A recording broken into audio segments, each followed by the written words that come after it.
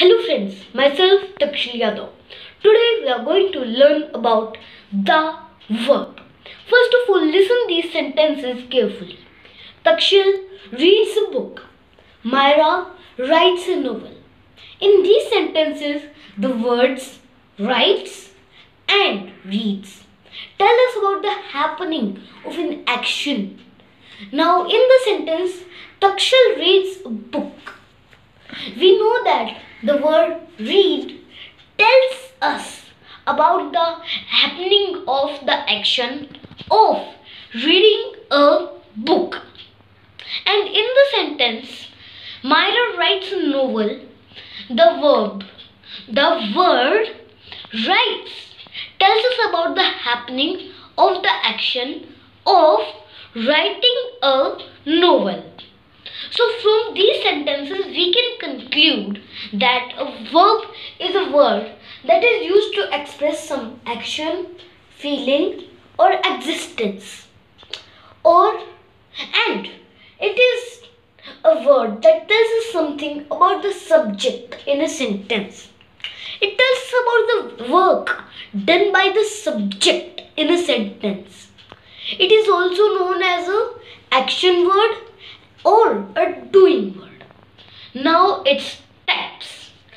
A verb is basically divided into two types: main, full, principal or lexical verb, and auxiliary or helping verb.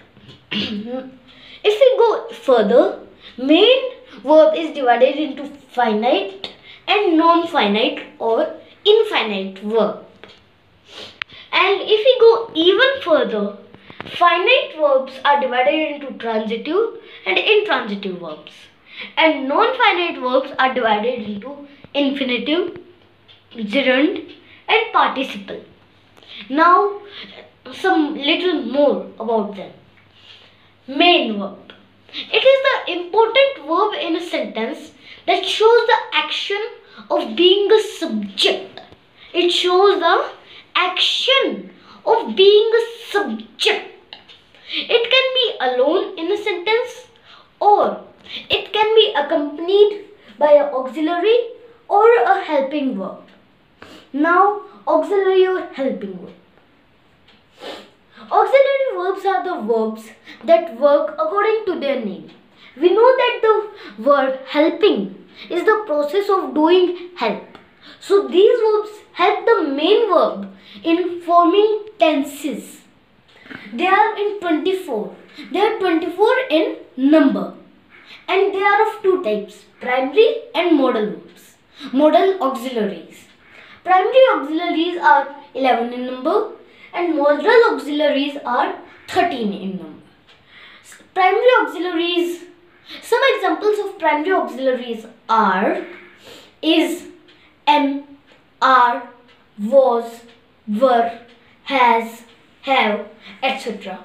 And examples of modal auxiliaries are can, could, shall, should, may, might, will, would and etc. Now, types of main verb. Main verb is divided into finite and infinite or non-finite verb. Finite verb.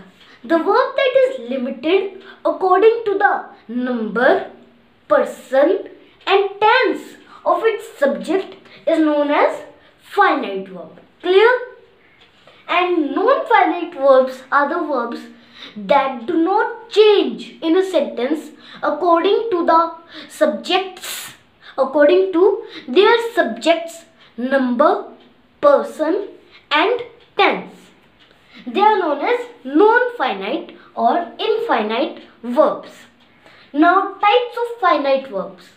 Finite verbs are divided into transitive verbs and intransitive verbs. They are divided into transitive and intransitive verb. Now, transitive verb. The verb that needs an object to make its complete sense is known as a transitive verb. For example, if we see the sentence, the boy raises, complete sense. We know it. But if we add the words, the boy raises his hand, this sentence makes complete sense. So the word, the hand that is added here can be the object or the complement. Now objects are of two types, direct object and indirect object. Direct object tells us about a thing and indirect object tells us about a living thing. Direct tells us about non-living and living, and indirect tells us about living. Indirect tells us about living things. Now if we want to find out the object, now for example, if we want to find out the object in the sentence, the boy raises his hand. So we will ask by the question what or whom. And the question here will be the boy raises what, and we will get the answer the hand. So the hand is the object here. But there are many sentences who have either one object, it may be direct or indirect. But some sentences have both objects, direct and indirect object. Now for example, Tina gave Sheila a bunch of flowers. In this sentence, Tina gave whom bunch of flowers? Sheila. This is the first object and the indirect object.